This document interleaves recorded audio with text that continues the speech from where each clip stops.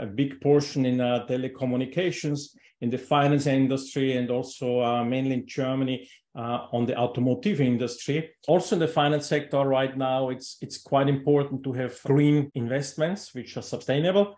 So this is the key. Whatever comes into Germany is measured against this. And a lot of funds are directed into the direction of sustainable and green solutions. For automotive are around the region of Stuttgart, but also Wolfsburg with the big names like you have Volkswagen, you have Bosch, you have Mercedes.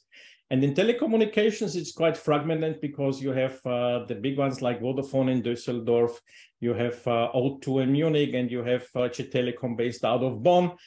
Then makes important really to have this network and to work correctly in this network.